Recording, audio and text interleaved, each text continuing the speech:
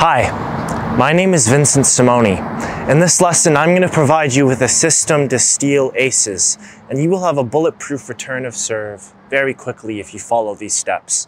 Let's begin. The return of serve is a half setup and a full swing. In this video, I'm going to be showing you the swing path and the footwork.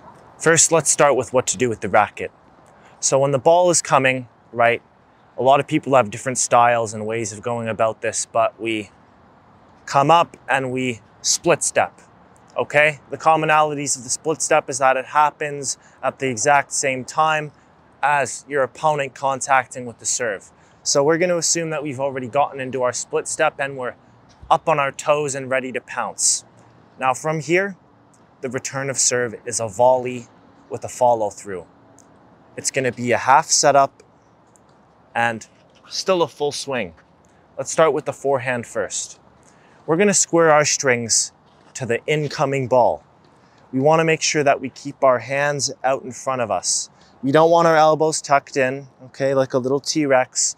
You want them up and away from our body, and we want, the butt of our racket in line with our belly button. We should be able to shoot a basketball or a volleyball or a soccer ball in this space.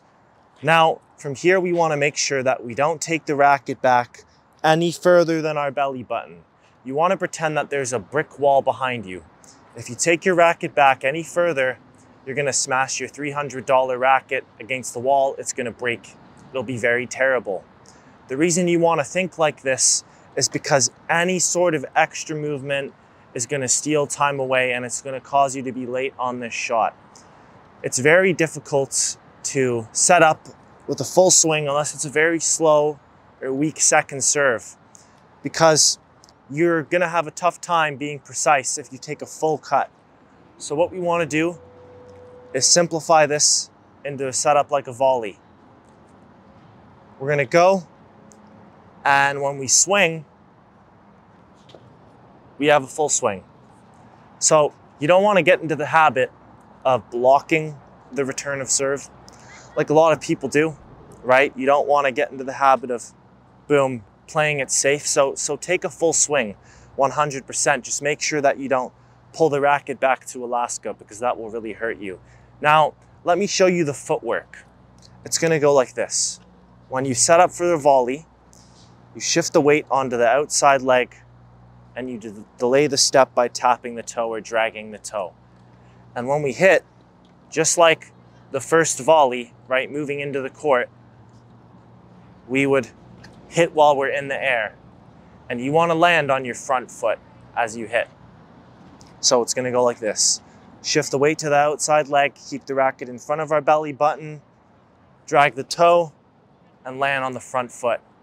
When we do this, we want to make sure we don't over-rotate as well.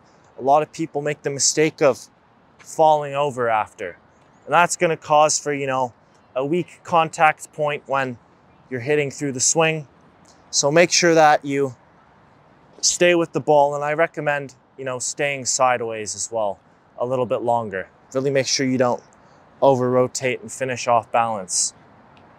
Now, for the shot, we're going to go through the middle of the court, especially on the first serve, because it's very hard to, aim the ball and be precise. And you'll notice that even just by aiming right through the middle, the ball will usually go off to one side or the other, and it could end up even being a winner if you're lucky. So aim for the middle of the court. Now on the backhand, it's going to be the same thing. I have a one-handed backhand, so that's what I'm going to use for this demonstration. And it's the same. We'll go with the racket first. We keep the racket in line with our belly button. We keep our elbows away from our body, and we set up like a volley. It's a half setup and a full swing, okay? I'm not going to take my racket past my belly button.